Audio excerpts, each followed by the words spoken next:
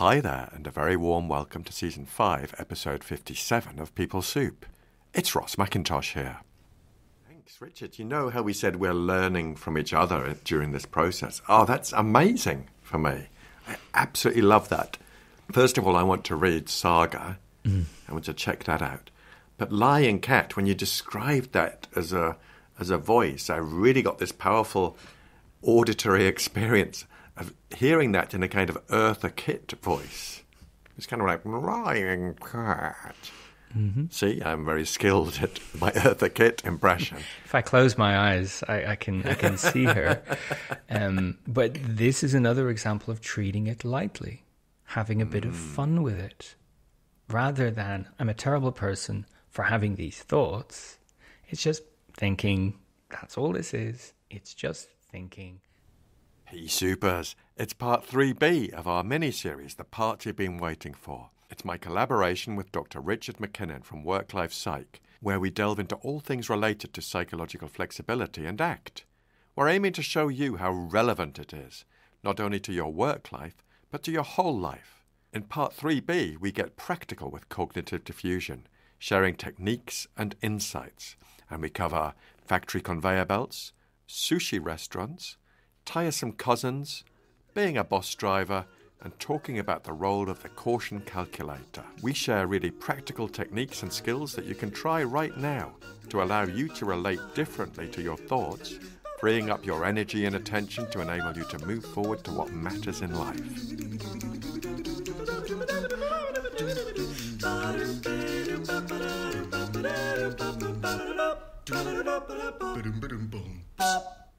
Now, for those of you who are new to People Soup, hi, hola, welcome to the community. We're an award-winning podcast where we share evidence-based behavioural science in a way that's practical, accessible, and fun. Our mission is to unlock workplace potential with expert perspectives from contextual behavioural science. Let's take a scoot over to the news desk, thanks to everyone who listened, shared, talked about, and rated our last episode, which was Part 3A, an introduction to cognitive diffusion. It really is worth listening to that one before you dive into this one. P-Supers, with your help, we're reaching more people with stuff that could be useful and help folks in their lives, both in and outside of work. So for now, get a brew on and have a listen to Part 3B of my collaboration with Dr Richard MacKinnon.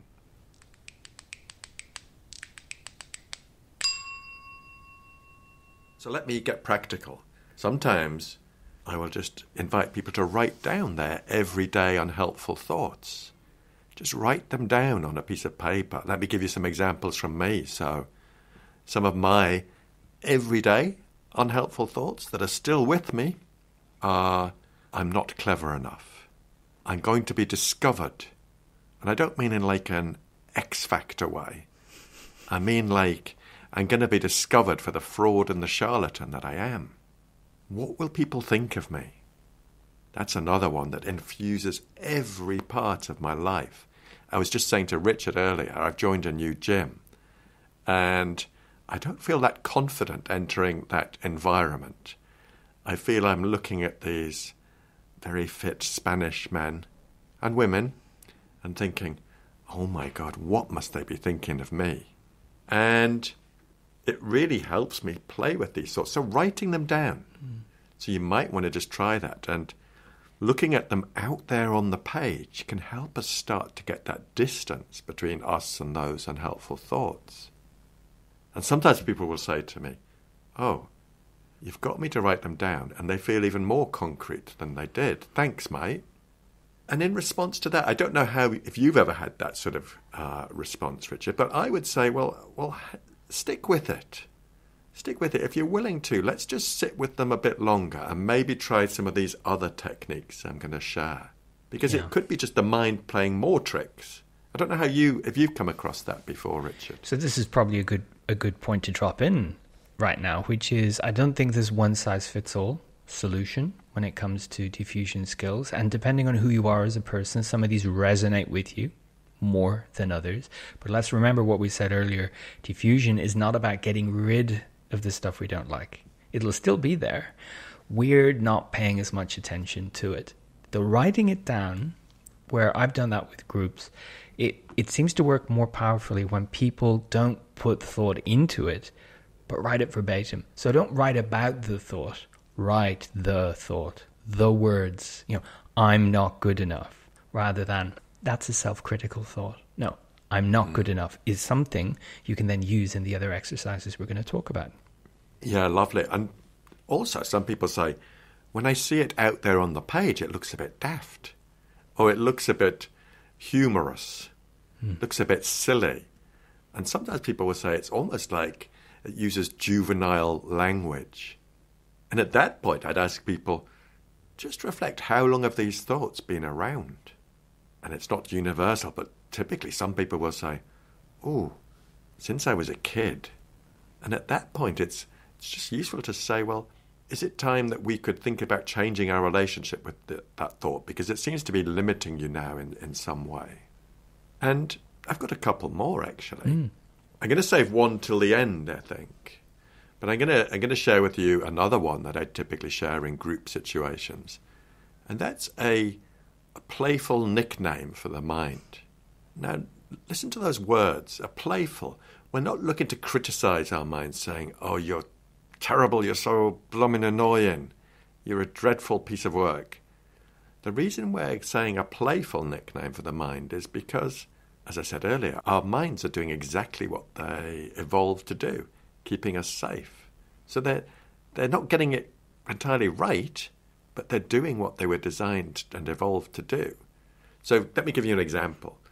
A playful nickname for my mind, remember, I think I told you in one of the previous episodes that I'm a catastrophizer. I come from a long line of catastrophizers, and I can escalate a minor incident to utter catastrophe in nanoseconds. And I do. So I call my mind the head of drama. Why do I give it that nickname? Well, it's because if I can notice my mind kind of in flight, going down this route of, oh my God, look what's going to happen. If I can catch it in that moment, I can say to myself, oh, there you are again, head of drama. And that kind of gives me that space and frees me up to do some other stuff. And I'll give you another example. My dear friend and colleague, Paul Flaxman, he calls his mind the caution calculator. And the way he would typically illustrate that, and I do have permission to do this, probably I'm slightly more dramatic than he is. No shit. But he would say the caution calculator. Say he wants to take his wife to the theatre. A beautiful thing to do for your spouse. So he's on his laptop, looking for tickets, and he thinks, we could go for a meal as well. And wouldn't that be a lovely whole evening experience? And then his caution calculator kicks in. And I'll keep this brief, but what if we're late into town and the service is slow in the restaurant, and then we have to wolf down our food, then run to the theatre, and they've already closed the doors, or they let us in and everyone looks round and goes, shh, and we have a big row. That's what his mind is throwing up. And what does he do next? It's really important to think what we do next when we're gripped by these thoughts. What does he do next? He steps away from the laptop and doesn't book anything because his caution calculator has taken control. So that's why we both really feel the importance of this part of the hexaflex is getting that distance between that unhelpful content our minds produce can really free us up, like Richard said, our energy and our attention to pursue what really matters and is meaningful to us. I love that for a few reasons, but one of them is, I hope everyone got it, was we can be really playful and creative when it comes to diffusion. And I think a lot of my clients value that. Yes, if you imagine coaching to be me sitting opposite a middle-aged man in a suit in a bank, okay, yes, that could happen. But I'm just as likely to be working with someone from a creative studio who spends their day creating visual effects for a movie. And so when we are giving people license to be creative in how they label their mind or how they visualize their thoughts, it's giving them a sense of agency. It's giving them like, well, this works for me. I don't have to follow the rules for somebody else. And I find that works really, really, really nicely. There's a couple of things that I do, picked up in training courses over the years, one of which anyone who's familiar with ACT in any way will be familiar with, which is the visualization of your thoughts. Visualizing thoughts as things. So to return to my earlier point, one exercise I do is to visualize yourself in a factory. You're on the production line, and there's this conveyor belt in front of you with all your thoughts, taking different forms, shapes, colors, whatever it might be. The temptation is to do something to each one. But in fact, if you keep your hands back, you can just observe them going past you. And of course, if you stop the conveyor belt, you'll cause havoc in the rest of the machinery. And everything will be about that. But if you just let it run, lo and behold, the thoughts move past you. Then you can move on to labeling them. Not just observing them, but actually saying, what kind of a thought is that? And I think what's important here is not the evaluative approach. It's a good thought, it's a bad thought, it's a nice thought. No, but that's a thought about the past. So that's just a memory. Or that's a thought about the future. It's quite firm. I think that's a prediction, right? So instead of, is it true or not? Is it nice or not? We're saying, well, what kind of category is that? And with practice, we're able to say, hold on, that's upsetting, but that's just a memory. Or that's worrying, but it's a prediction. Okay, so what will I do, given that's just a prediction? And there's a lovely image, although this doesn't travel very well, but there's a lovely image of the conveyor belt sushi restaurant, right? So where you're sitting at the conveyor belt, and the sushi plates are going around. And I love this for a couple of reasons. One, it's bad form in a sushi restaurant to just take every plate that comes your way. Unless you're ravenous. What do we do? No, we look at it and ask ourselves, do I want that? And if it's something that we really like, and we want it in that moment, we take the plate, consume it. And if we don't want it, what do? Well, we don't knock it off the conveyor belt. We just let it go, and it goes off. Maybe someone else will take it. Maybe no one will. And this is the next reason I really like this. The conveyor belt is circular. The thought will come back. Remember, diffusion isn't about getting rid of them. If it's something like self-criticism, it's definitely going to reappear. But all you need to do is just keep your hands off the conveyor belt, and it will pass by again. The third and final reason I love this image is that it's really bad form. So let's imagine we've got these plates coming towards us, and all we can see is plate after plate of sea urchin. I think, I hate sea urchin. I don't want sea urchin. Instead of letting it go past, it's very bad form to lean across, tap the chef on the shoulder while they're preparing this and say, stop making sea urchin. Because you're not the only person who's going to be taking from this. So you can't dictate to the creator what they create. No more than we can dictate to our mind, stop giving me these memories. I don't want these memories. It doesn't work that way. We're expanding energy, we're upsetting ourselves, we're doing something that's not going to give us a good result.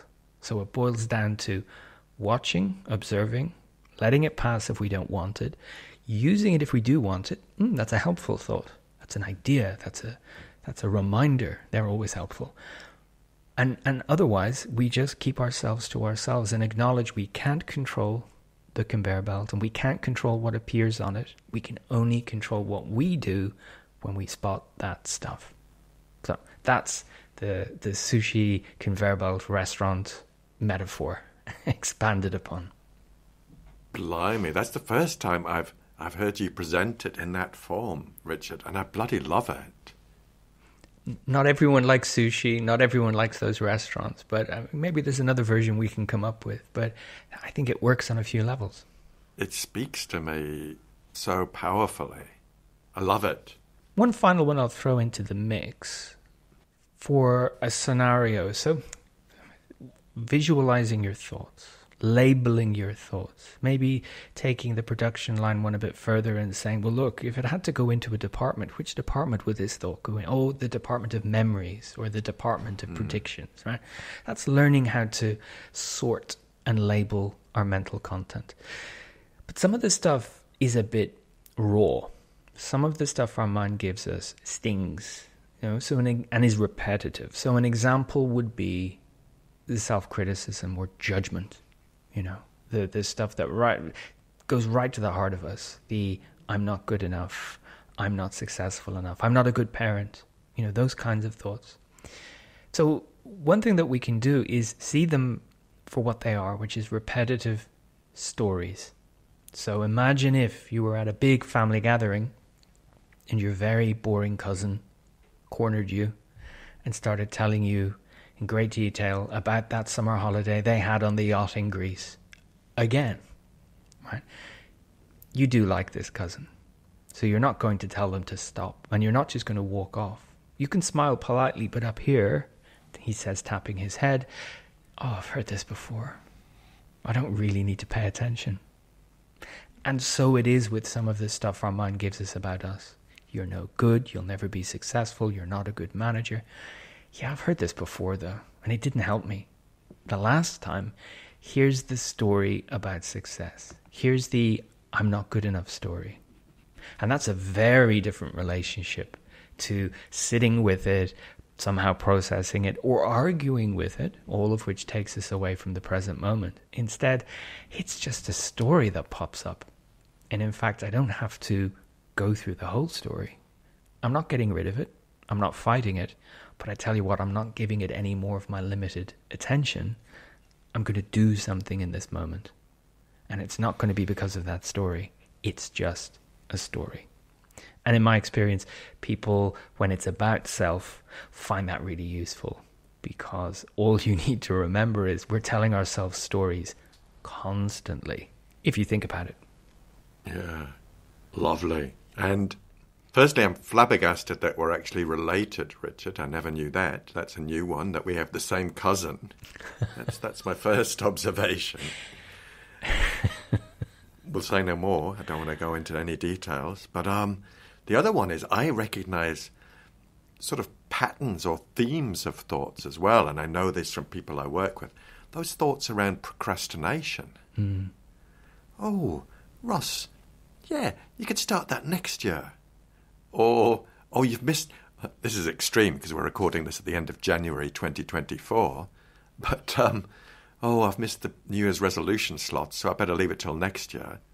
That's an extreme version, but typically we'll say, I'll start next week when I'm feeling a bit better. Or I'll start in March when I know the weather will be better. So there's a big procrastination theme that can pop up for lots of people. Absolutely. And there's another one that pops up quite a lot is whenever I'm talking about self-care with a group and looking after themselves, taking those small moments for themselves to either recharge their batteries or do something that has meaning for them. And there's lots of stories pop up. You're being selfish. So you've got other people to look after. You've got other work to do. It's always all about you. Just crack on. And that comes up time and time again in people I work with. This feeling that kind of self-care is a bit weak, or you're a bit soft-lad. And it comes full circle to this, how we treat ourselves about these thoughts. If we buy into them, we can feel very bad about ourselves. If we acknowledge our humanity, and everyone has thoughts they don't like, everyone experiences stuff like this, we're expressing a form of self-compassion, which is much more helpful. So instead of I should be on my game 24/7, I should be sharp as a tack, I should be maximum productive professional. No, everyone has off days, everyone has self-doubt. What's possible in this moment rather than all guns blazing? And your point about procrastination really fired me up there, because it's a huge topic in coaching. It's one that I work with a lot. And the way to deal with procrastination is not shouting at someone, just make a start. It's, what is the thing you're trying to avoid? What's the thought about this that is giving you permission to avoid this? So you're trying to avoid some discomfort, and you're buying into a story that tomorrow is a better day. We can just operate in the mental space first before we talk about techniques to organize yourself or prioritize. But at the very heart of it, you've noticed something about this task that you really don't like. It's filled you with dread, and you're agreeing with the stuff your mind is giving you about delay is not a problem. You're buying into that, even though you're a smart person and you know that delay is not going to help this at all. In fact, it could make it worse. So I really just make that point to demonstrate the generalizability of diffusion skills. They can help us in so many of the everyday challenges that we face. The principle is to use your creativity to see the thought as a thing rather than I am the thought. And the distance you can get from that, and the whatever way you choose to do it, observe that thought, enables you to free yourself up from, as we said, the grabby, sticky nature of some of these thoughts, and just do more of the stuff that you really want to do. Absolutely. I think you've summarized it beautifully there. And I'm tempted, I don't know whether now is the right moment, but I'm tempted to introduce the passengers on the bus. I'd love that. Let's do it. It's a metaphor that often lands quite well in groups, well, and individuals. But let me have a go at presenting it to you. So the idea is, folks, that you are the driver of your bus of life. And the moment you sit in that seat and turn on the ignition and start moving, there's lots of chatter starts up behind you. And that chatter, the passengers on our bus, we say they're like our thoughts. And they're clever, these passengers. They know what we're thinking. Before we even take any action, they know what we're thinking. So let me try and bring it to life a bit more. So we're moving along in our bus. Hopefully, we can go in a direction that has meaning for us, that has some importance and significance for us. So we're moving along, and we're also thinking of doing something new in our life, taking a new avenue, maybe taking a right turn in our bus. And as I'm trundling along, some of the passengers are fairly mundane. They're saying to me, oh, when you go to the supermarket, remember we need to get bread and milk. And, oh, look, we've just passed the Mercadona there. So it's just a bit of a running commentary about what's happening or thoughts that are popping into my head. Other passengers are saying, hey, Ross, love being on your bus. We think you're great. And we can see you're thinking of doing something a bit different in your life. Maybe you're starting to take a small step towards a new habit. And we think, go for it. We think you've got all the skills and the strengths needed, and we know it's going to end up in a great place for you. So mirror signal manoeuvre, Bonnie lad. Just go for it. And then there's some other passengers who are like, Ross, these seats are really uncomfortable on your bus. When was it built? It's really old-fashioned. And we can see you're thinking of taking this new avenue, doing this new thing in your life. Well, really? Because what we know, and you know deep down if you really think about it, is what we know is you like going on that circular route round and round the city, where you feel really safe and everything's familiar. You might see other people taking new avenues, but nah, that's not for you. Just keep going round and round. You know, deep down, that's where you feel most comfortable and safe. And then finally, there are some other passengers who are just awful. They're saying, Ross, have you got a license for this vehicle? Because you're such a shit driver. You're the worst I've ever experienced on this whole route. In my whole lifetime of taking buses, you're the worst. And we can see you're thinking of taking this right turn. Well, really? Honestly? What are you thinking of? Because we know what's going to happen. We know there's going to be a series of unfortunate events ending in utter catastrophe. So just pull over. In fact, just pull over. You're not even worthy to drive this bus. Just pull over and stop. And that, folks, was my attempt at presenting this metaphor of the passengers on the bus, which for me brings to life what it can be like having all these thoughts or passengers inside our heads, but also really represents the human condition for me. It is a great metaphor, and I've seen it, really resonate with people over the years. And of course, if you are driving a bus, the thing that's, going to cause you problems is if you try and get rid of passengers by throwing them off the bus. You can't do that.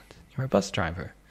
And of course, the more time you spend looking in the rearview mirror and arguing with them, the less time you are focused on the task at hand, which is safely driving a bus. So the more time we get caught up with the nonsense our mind gives us, the less we're paying attention to what's right in front of us that we would ideally like to be doing. So that struggle.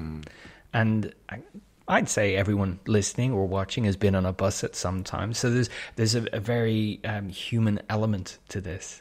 We know what it's like to be a passenger. We know what it's like to have people distract us. We know what it's like to hear conflicting messages from different people. But when it's coming from inside, it just seems that more powerful. And yet the answer is not to argue with them. The answer is not to do what each one says, but instead to focus on, where do I want to get to? And let me focus on driving rather than keeping all of these things happy. I really like it. It's a really nice metaphor. Yeah. And I just want to go back to that tendency, because sometimes when I present this to people, they say, well, I've got my strategy. I know how I deal with this. I throw all the passengers off. It's just exactly as you said. Yep. And the way I would respond to that is, well, that might work in the short term. You might be able to throw them off the bus, but the evidence suggests that what they do, in metaphorical terms, is they put on a false nose and some bushy eyebrows, run down the road and hail the bus a few stops down, and they get back on the bus and wreak more havoc because they kind of got renewed vigor now they've been thrown off the bus. So that's what can tend to happen. So hopefully we're making the point here that practicing these diffusion skills allows you to be super creative, as long as you work within these principles of not struggling, not removing thoughts, and it frees you up to do more of the stuff that matters. Ross, I'd love to know how you practice it. What are the techniques you bring to life when you notice that it's helpful? I think because I train a lot of other people and coach a lot of people in these concepts, that I'm living them every day. And sometimes those thoughts, I don't catch them. And sometimes I notice they're starting to impact on me. So there's always a good place to start. You could even use that experience of a thought that's not particularly helpful as a prompt to go, I'm on to you. So I like kind of thinking about them in flight. Another technique I love, let me give you an example, is say I've got a thought of, I'm not clever enough, which comes up a lot for me. I'm not clever enough. If I notice that thought popping up as it does, I can put a phrase in front of it. And people might like to try this at home, is I'm having the thought that I'm not clever enough. So you see what I'm doing? I'm just adding that phrase. I'm having the thought that I'm not clever enough.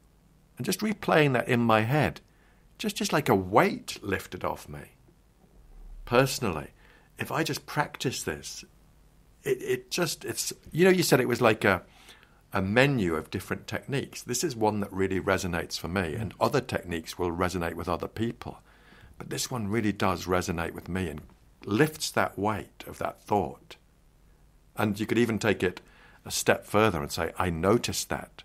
I'm having the thought that I'm not clever enough. And that even makes me smile because it feels like I'm actually getting more distance from that thought just by using language. So that's one of my personal go-to techniques, Richard. How about you? So again, I'm in that space of training and sharing these all the time, and I try and start as simply as possible. But if you've been doing something for a long time, you've got your own shortcuts or code words. So I've got a particularly geeky one that probably won't surprise anyone who knows me, but there's a wonderful, I should call it a graphic novel, but it's a comic series that really blew me away when I first read it. It's called Saga by Brian K. Vaughan and Fiona Staples. Beautifully illustrated, beautiful story, incredible depth to it. But there is a character in it that is a large panther-like cat. And all it can do is spot when one of the other characters is lying, and it just says, lying. And I've internalized that cat So that instead of maybe visualizing thoughts, or when I notice I'm getting thought up, I just go, thinking. That's just thinking in what I imagine the cat's voice is. And that's just thinking. Hold on. Let me get back to practicalities or what I was planning to do. And one particular example that I use is with my predisposition to be wound up by other people in public. Judging. I'm judging. Inside. I don't say that out loud, but I say it to myself. Those thoughts are judging or deciding about other people when I don't know the whole story. I don't know why they're doing what they're doing. I'm judging. And that really frees me up to explore the situation I'm in with lots and lots of different perspectives and not be so judgy. So that's how I do it. And it's the same thing of just breaking that very powerful stream of thoughts that I might get drowned in. And you go, no, that's just thinking. That's all you're doing. You're just thinking. And I found over time that works really, really well for me. But I don't think that's one that's going to necessarily translate around the globe, the lying cat, unless you were also a comics fan. But it can be as simple as an image like that. Thanks, Richard. You know how we said we're learning from each other during this process? Oh, that's amazing for me. I absolutely love that. First of all, I want to read Saga. I want to check that out. But lying cat, when you described that as a voice, I really got this powerful auditory experience of hearing that in a kind of Eartha Kitt voice. It's kind of like, lying cat. Mm-hmm. See, I'm very skilled at my Eartha Kitt impression. If I close my eyes, I can see her. But this is another example of treating it lightly, having a bit of fun with it. Rather than, I'm a terrible person for having these thoughts. It's just thinking. That's all this is. It's just thinking. And I always visualize that cat. It always just pops into my mind. And it can be something as simple as that can allow me to pivot in this situation and approach it completely differently. But I will say, we're sharing these examples not because we're perfect, not because we are totally skilled operators in life, but because we know how to do it, and it can be useful to share how you actually bring it to life. That doesn't mean I never get caught up in thoughts. That doesn't mean you never have memories you don't like and spend too much time with them. But we are saying that once you practice them, it's less likely that you're unhelpfully getting grabbed and stuck in this mental content that isn't so nice. There's no perfection here. It's just working at it once you have the skill. So maybe, shall we cover off a few brief pointers on what people could do from today immediately after this episode? Yeah. So see if you can try and adopt the position of just noticing your mind and what it's up to. Because quite often these thoughts do their work, as Paul would say, my colleague Paul, they do a job on us at a level below our conscious level. And just by shining a light on them, we can then give ourselves that space and choice to decide whether we want to get tangled up in that or whether we want to pursue something that's more helpful in that moment, in that context. So, for me, writing them down, as I've said, just seeing them out there on the page can be really powerful. And you might find that once you start writing down some of those thoughts, the pen just keeps going. And don't be alarmed if that happens, because that's kind of normal. And the other one I'd come back to is adding that phrase, I'm having the thought that. If you notice one of your everyday recurring unhelpful thoughts. How about you, Richard? What would you recommend? I mean, writing is very powerful, and I'm a strong advocate of keeping things simple. And if it fits on a post-it note, all the better. So writing a thought is just a thought. And putting that on a few post-it notes where you're going to see them, your monitor, your fridge, your bathroom mirror, to remind you, oh yeah, I'm always thinking. But a thought is just a thought. That can work really, really well. And remembering that when you are practicing your mindful awareness, your present moment presence, that you will notice thoughts. Learning that the noticing can be followed by a labeling of the thought. not any interference with the thought, and then followed by an intentional action. So I notice this thought I don't like, but now I'm going to pick up the phone and make that phone call I wanted to make. Or I notice that thought of self-doubt, and I'm going to put my hand up and ask the question. Right? So we don't have to get rid of the thought. We notice it, label it, and do the thing anyway. And this is all about freeing ourselves up to explore more options, not necessarily responding to each of these thoughts. Beautiful. So hopefully that's resonated with folks out there, and you might want to have a go at some of these techniques. We'll make sure we do a nice summary of these techniques for you to access on the website. I often get asked, when do you expect me to do this? That's all very well, but I'm a senior something with a busy life. So here's the thing. Practicing these works really well, little and often. I'm not suggesting anyone sits for an hour at a time visualizing or labeling thoughts. And so the way I put it to my clients is to look for the moments in between.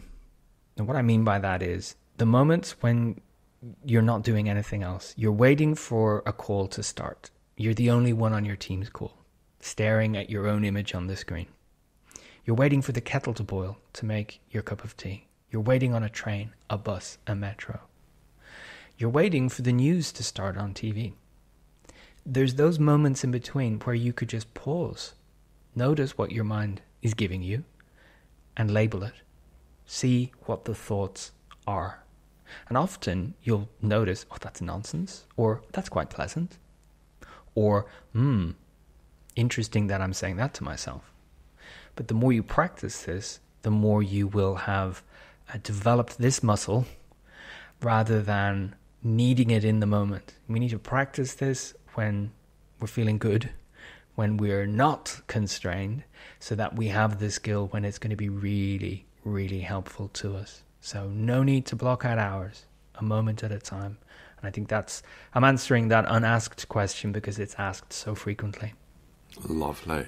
So I wonder if we just give a teaser, Richard. What are we going to cover next time?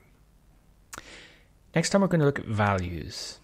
And I don't want to spoil it for everyone, but why are we looking at values in this order? Well, if we're practicing diffusion, if we're not letting some quite volatile thoughts or emotions dictate our behavior, if we're not doing that, what can we use to guide our behavior? And that's how we frame values, these qualities we want to bring to life, these direction-giving beliefs.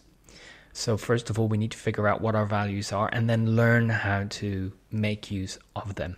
And that's what we're going to do next time round. Explore how to clarify and act on these values. Beautiful. I can't wait. I'm on the edge of my seat already.